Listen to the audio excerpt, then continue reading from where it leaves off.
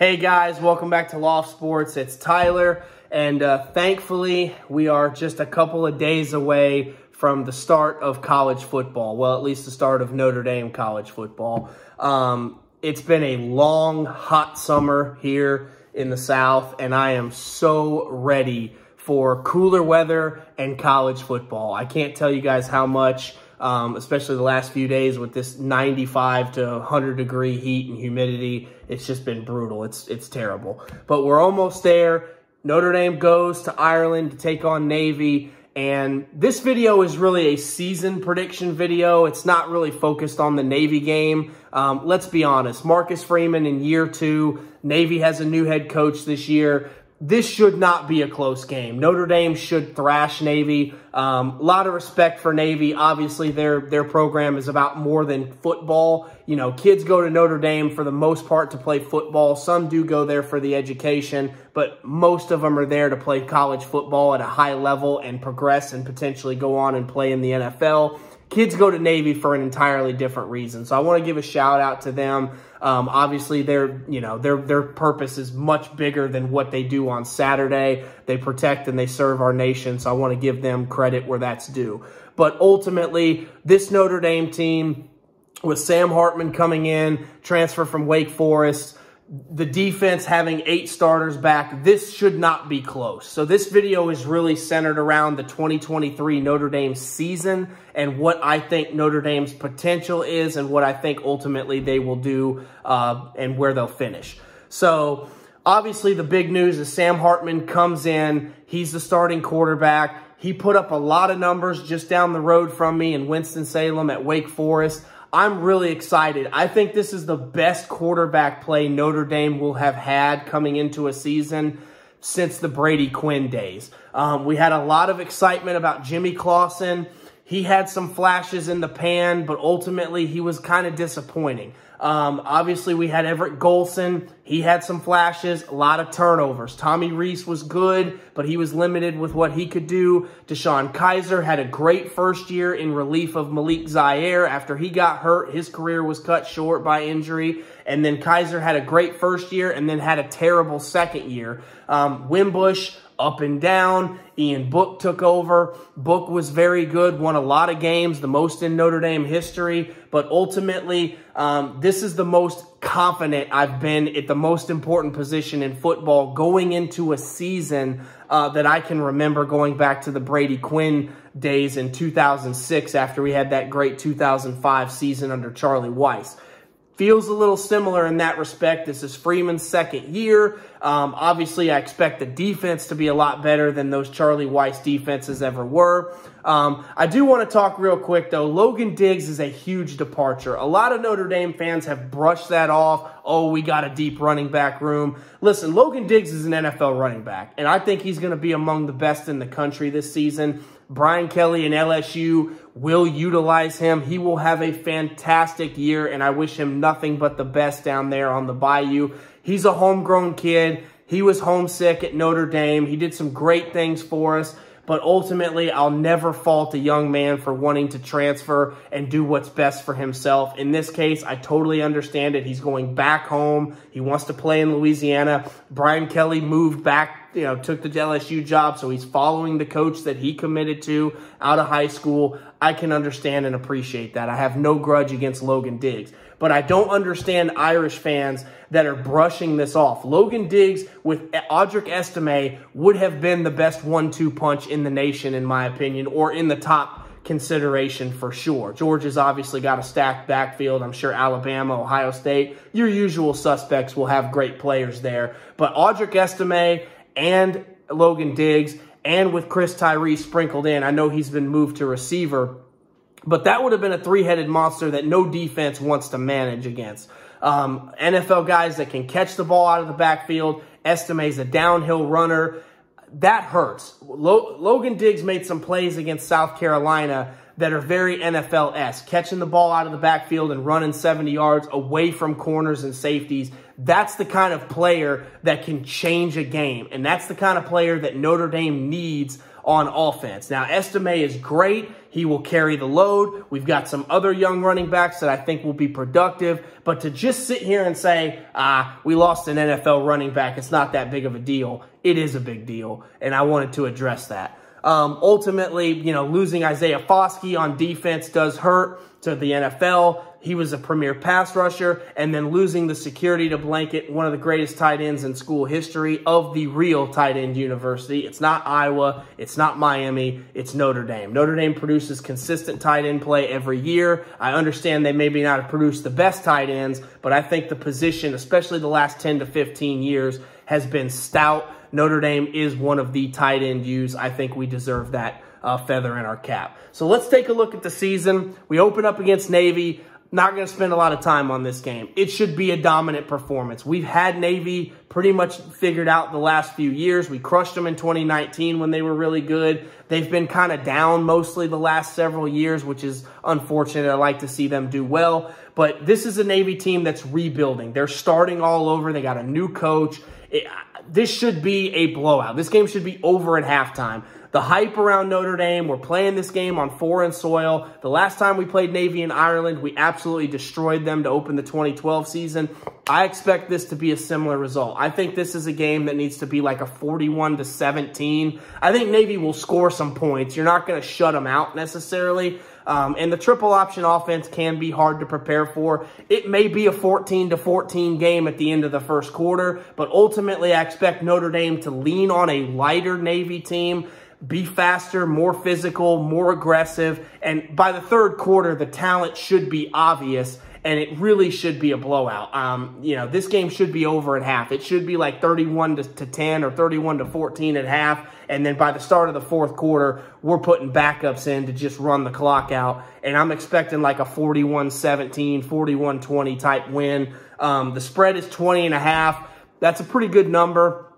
If you wanted to bet the plus 20.5 for Navy, just because, the way they play football, a turnover here or there, maybe, they keep within 3 touchdowns. But this should be a rout. Let's be real. Then we come home and play Tennessee State. The first time we've ever played an FCS team. I don't love that we're playing an FCS team. One of the things I've always kind of used in arguments when arguing with SEC fans, and Notre Dame doesn't play any Division II or lower level teams. Well, we threw that out the window when we scheduled Tennessee State. But on the bright side, it should be a pretty stress-free Saturday in South Bend. We should win that game going away. Then we go to NC State, about an hour up the road from where I reside in Raleigh, North Carolina, to play a stout NC State team. Dave Dorn has been the coach at NC State for about 12 or 13 years. This will not be an easy game. This is a sneaky game. This is not one of the 3 big games. Obviously, the big 3 are the Clemson, Ohio State, and USC game, but I think this is the 4th toughest game on the schedule. It's on the road. It's early in the season.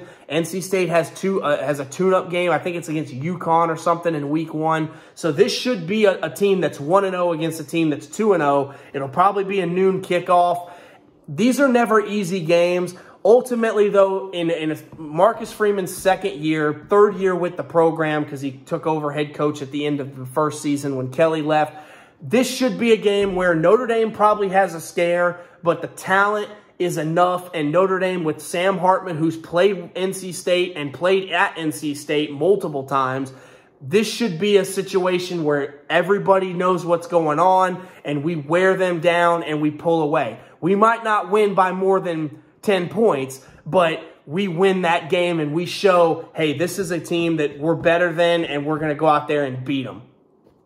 Something we kind of did with North Carolina last year on the road. We did it with Syracuse.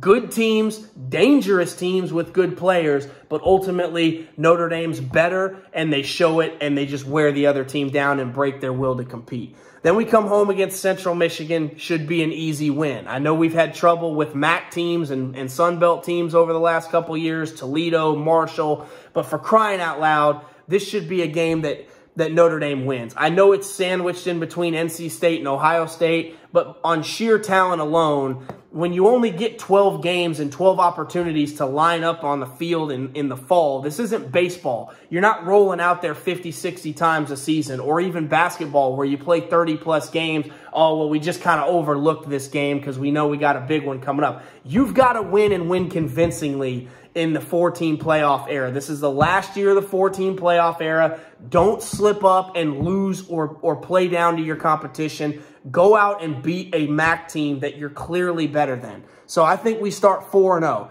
Then we start getting into the big-time games. In comes Ohio State. Now, Ohio State will tell you they were disappointed with the season last year because they got thumped by Michigan. But they were a field goal away from beating Georgia and probably winning the national championship. With all respect to TCU, I think Ohio State probably wins the game against TCU if they get by Georgia.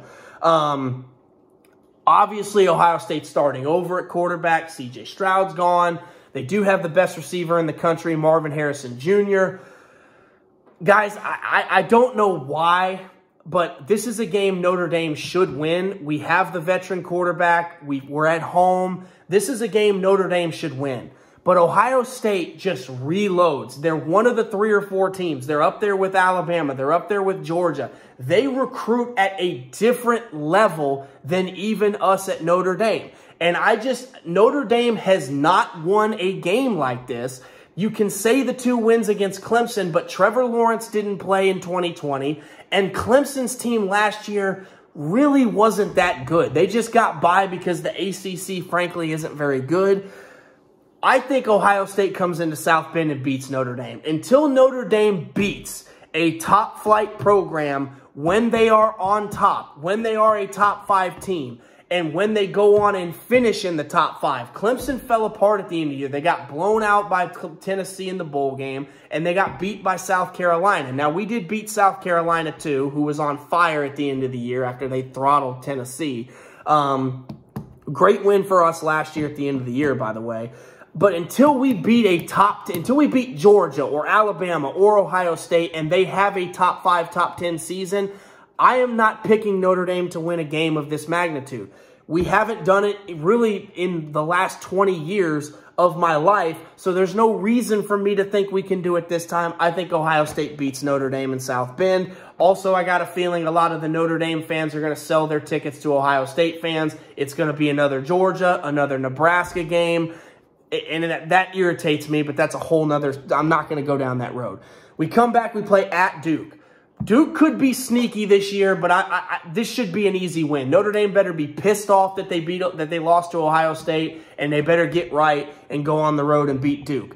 Then another tricky road game against Louisville. I'm seeing a lot of people liking Louisville to be a 7-8 win team. Jeff Brom was a great coach at Purdue. He's back home at Louisville. This is a tricky game for Notre Dame, but again, we're bigger, we're stronger, we're faster. We should be beating teams like Louisville. Marcus Freeman knows I've got to win the big games, but I've got to avoid these bad games. This is where Brian Kelly did a pretty good job for the most part. He had some Tulsas. He had some slip-ups early in his career. But last season, if Marcus Freeman doesn't lose to Stanford and Marshall, we win 10 games, 11 games, and people are like, wow, what a great first year. But because we had those Stanford and Marshall, that really hurt last season. Now, the way we finished and by beating South Carolina in the bowl game, people kind of forgot about it. But in year 2, you can't lose these teams. Now, Louisville's not a bad team. I'm not saying they're Stanford or Marshall by any means. But these are the kind of games you've got to find a way to just win.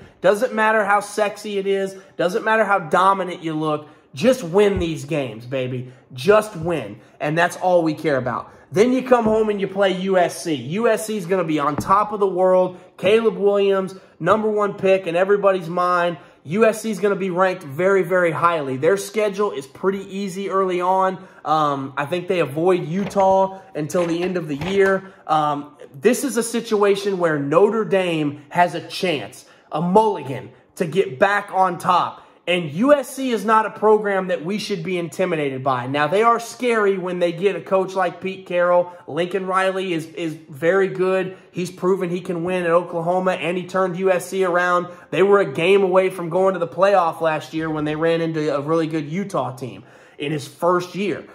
This is going to be a titanic matchup. I think Notre Dame gets a signature win here. Because it's at home, I think this is the kind of game where on a cool October night, Notre Dame can run the football and get after Caleb Williams. And I think this is where having a quarterback of Sam Hartman's caliber is the difference between losing this game and getting the victory that we need to keep our season going. I think Notre Dame beats USC.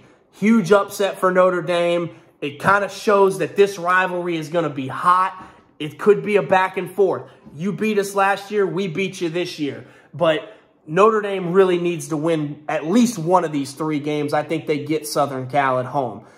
Pittsburgh, always a tough opponent for Notre Dame. Little bit of a rebuild there with Pat Narduzzi, but it's not going to be easy. This is another Louisville and NC State game. It's a good team. It's not a great team. We've seen Pitt beat Clemson and Florida State over the years. They rise up and they beat teams that are above their pedigree, but this is not an easy game. Luckily, it's after a bye, so we get to celebrate the USC win. We get to soak it in. We get to kind of regroup, reestablish ourselves, and then come out and play football after a week off against Pitt at home. That's the important thing. I think we win a tough dogfight like it always is with Pitt.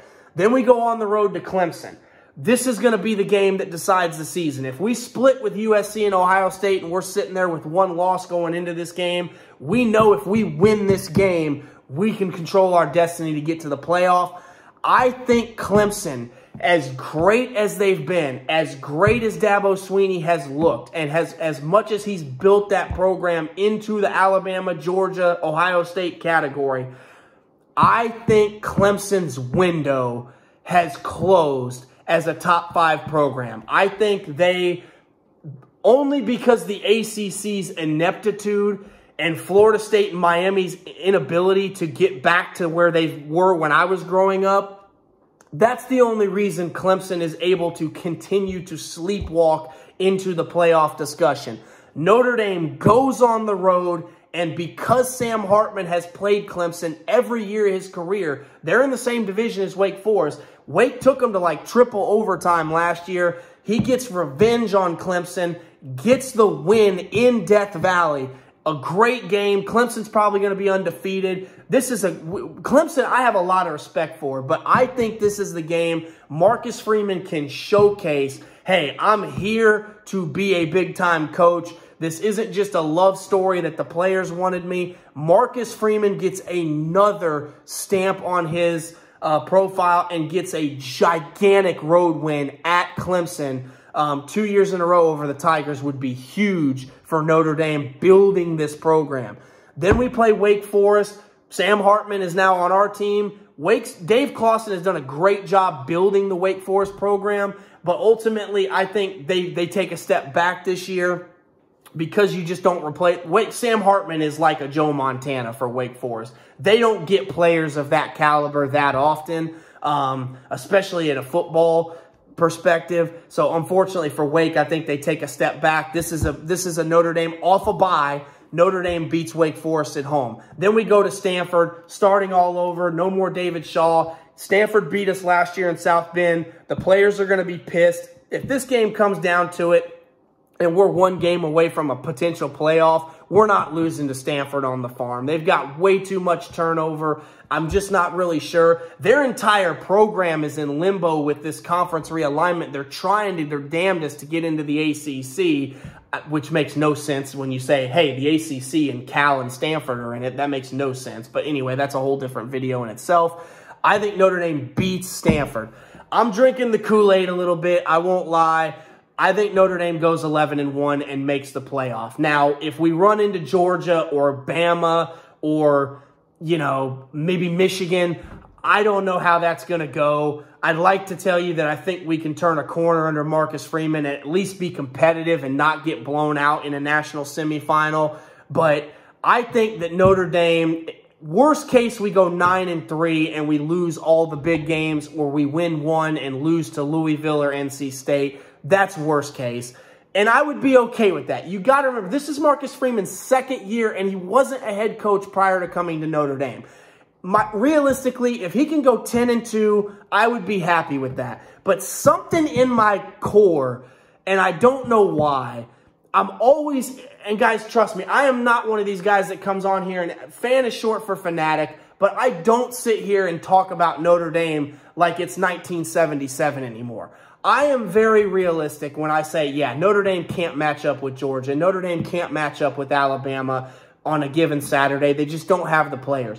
But something about having a quarterback with Sam Hartman's pedigree, with his experience, with his intangibles, with his skill set and his knowledge of the game, and Marcus Freeman being a defensive guy and having guys like Benjamin Morris that can maybe not lock down, but can slow down a number one receiver. Maybe one play, he tips a ball and Marvin Harrison Jr. doesn't get that play that he gets because he can separate from the Michigan State or the Minnesota corner. That's the difference between being a good team, a really good team, and being a team that can play for a championship. Now, I'm not saying Notre Dame's going to win the national championship, but I think this is the best Notre Dame team coming into a season. Now, injuries can happen. We've got a lot of things that we know, but I think this is one of the best teams coming into a season that Notre Dame has had in a long time. Like, go back to the 2006 team that was ranked second or whatever when the year started. This team's better than that team was. We got the quarterback. We've got a great running back. We need to lean on Audric Estime. Let's not get in love with the fact that we have Sam Hartman and try to throw 50 times a game. Let's run the ball with this offensive lineman, with guys like Joe Alt, first-round NFL picks on the offensive line, first and second and third round all day long for sure. Let's lean on those boys up front. Let's play the run. And on defense, get after the quarterback. You've got 8 returners on defense. Benjamin Morrison is going to be an All-American corner. He's a big-time player. Let's go after these guys and be physical and be fast and play football like we look like we're a top 10 team. That's all we can ask for in Marcus Freeman's second year. 10-2 is very much on the table. I'm going to put some faith in Marcus Freeman, and I'm going to say he can go out there and win an extra game. He can steal one from Dabo, or he can steal one from an established Lincoln Riley and go 11-1 and avoid landmines in Raleigh, in Louisville, in Durham, against Pitt, against, teams that maybe probably shouldn't be able to beat Notre Dame most weekends.